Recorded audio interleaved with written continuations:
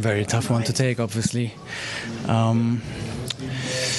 I think the only good situation for us was the goal, you know, where we played the rhythm that we wanted to play, you know, and created that big chance and scored.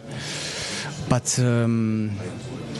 unfortunately, we have to admit today that this Japanese team was defensively and offensively better than us, and won the game deservedly. Found the right spaces, you know, to play with the ball, and defensively stable, didn't concede many chances, and on top of that we gave them too many invites, you know, individual mistakes, and I don't know how many times, but at least 3 or 4 times they had the possibility, you know, to run from the middle line, you know, alone towards our goalkeeper, and this can't happen. This can't happen. This kind of mistakes, and obviously on that level it gets punished.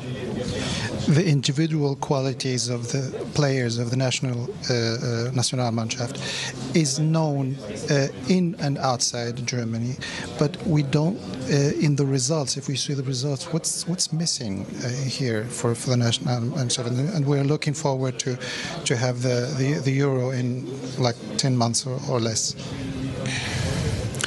I think you can just feel that that a lot of our players they kind of are in a mental fight with themselves. You know, there's no confidence.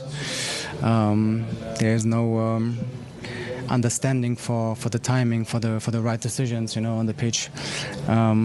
And obviously these kind of games and results don't help at all.